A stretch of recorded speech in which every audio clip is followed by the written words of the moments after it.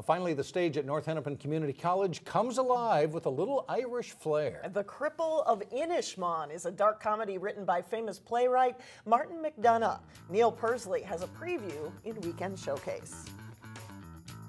Ponder is this Cripple Billy. Don't call me Cripple Billy. The plays depict a lot of characters who are undergoing change in their life. On the surface, they seem static, but there's a lot of movement underneath. The Cripple of Inishmaan is set in 1934 on the small island community of Inishmaan.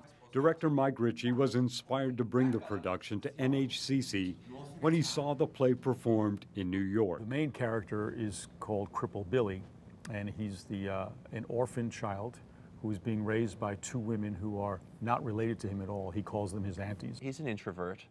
He likes to think a lot. He takes it in.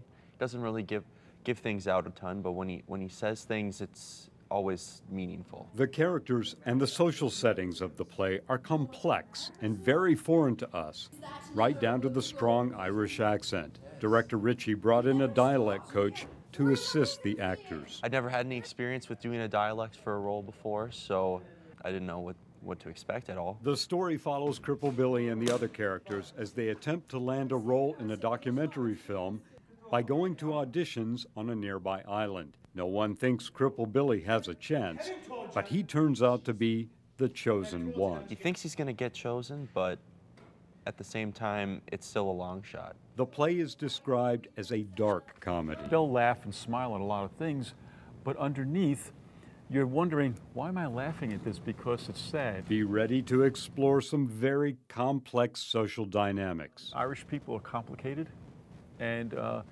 you try to paint them with a broad brushstroke, but that doesn't do it. For Weekend Showcase, I'm Neil Persley. The show is tonight, Friday night, and tomorrow at 7:30 at North Hennepin Community College Theater.